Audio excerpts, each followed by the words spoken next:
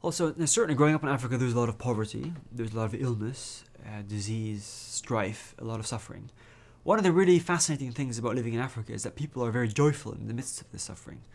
And so one thing I did learn was how unimportant material goods are towards happiness and human flourishing.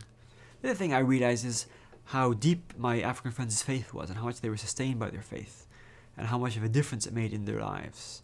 And so I could see the power of God acting in the middle of all that suffering. I still find it very difficult to see children dying, or many of the things that I've seen with my own eyes, which are horrible things and difficult things. And I think what they do is they spur me on to do something about them, or to at least encourage something to be changed. But at the end of the day, funnily enough, it was the experience of seeing real suffering, but seeing the redemptive power of the gospel working in the middle of that suffering, that had a big impact on me coming to faith. Yeah.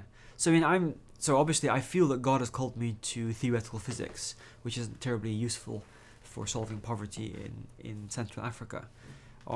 But I do feel that because I grew up there, I do have an understanding of that part of the world, and because I lived in a small village. And so one of the things I do at the moment is I work with a Christian organization that makes documentary films by Africans for Africans, to help them see how they can solve their own problems. Because by and large, they need to solve their own problems. And they can solve their own problems. But sometimes there's a lack of understanding of how to do it, or sometimes there's a lack of confidence that they can do it. And so by making materials which are local, by people that are there, for people that are there, I think we're in producing something which will be very, very powerful.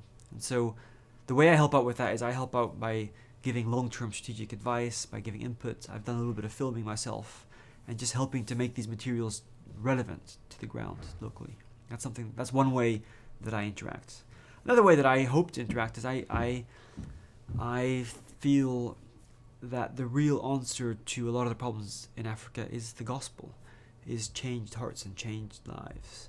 And so anything I can do to help spread the gospel in Africa, either through reaching African students here or helping Africans reach the people here in the West, I think those are ways I can help Africa.